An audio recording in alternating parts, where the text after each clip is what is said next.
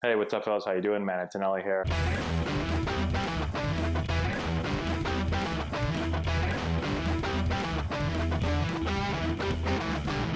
Hey, what's going on, guys? How we doing? Man, Antonelli here, answering your questions today. Today's question is on off seasons as a major league player or as a professional player. What are they like?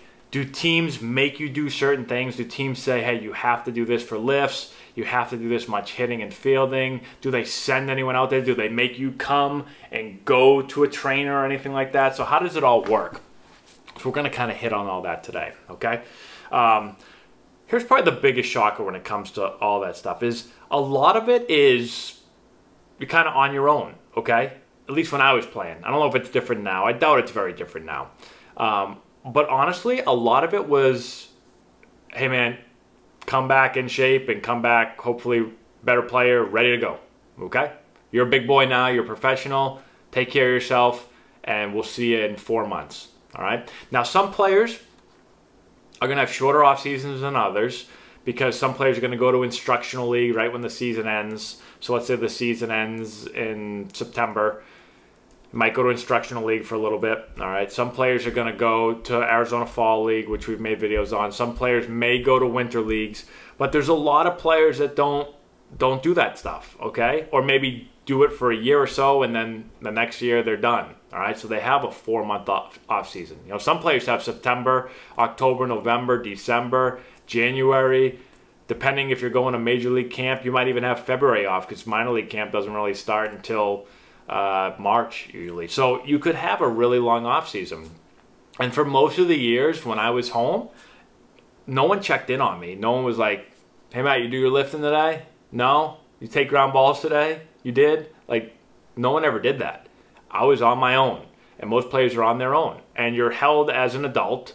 And you know, if you come back to spring training and you're 50 pounds overweight and you haven't done a damn thing, well then your career is going to be really short. All right? So that's how it really works at that level. It's like you put in the work, you'll stick around, or you'll have a chance to stick around. If you don't, you'll be cut. And then you'll go get a regular job and you won't play baseball anymore. Okay? So, and that's how it was with almost every team I played for. Now, there were certain teams that would like give you a workout plan and be like, hey, you know, follow this plan. But I don't remember ever having to like check in with anyone. I don't remember ever having to really send in any workout plans. And so you can follow it if you wanted to, or you don't have to. I mean, no one's there to see you, so you can do your own thing if you want, right? When it comes to hitting and fielding and all that stuff, they don't give you anyone to go see. They don't set you up with a place to hit. So you just got to go do it yourself. So depending on where you're from, if you're from like a cold weather climate like I am, you know, finding a place to field, good luck. You got to find an indoor place, hopefully. Or you got to move someplace else or go down south and try to find some place to do it. Hitting wise, you know, what I did, I basically, the place that I gave lessons at, that's where I hit at. That's where I fielded at, right? There was a turf field there, try to sneak on it. I'd take ground balls in a small little hitting tunnel. And so looking back, actually, it probably would have been a good idea to get some place, maybe out in Arizona, get like a little small apartment or something and just stay out there and be able to work out year round. But, you know, like I said, my family was back in Massachusetts, my friends were here, and so it was just easier to come back home. Plus you're away for, you know, 8 months of the season. You want to be able to go back home. At least I wanted to. So there were some players that got apartments and stuff down south, whether it's in Florida or Arizona, depending on where their spring training complex is. But I always went back to my home in Massachusetts. Okay? So literally it's really up to the player. Okay? And you've got to make sure that you're doing your stuff. You got to make sure that you're getting up every day. You know, what I would normally do, I'd wake up and I'd go work out first thing in the morning. All right? So at the beginning of my professional career, I did it by myself. And then after a couple years, I got myself a trainer and I would go out and they'd put me through a workout. All right, so I would do that for like an hour and a half.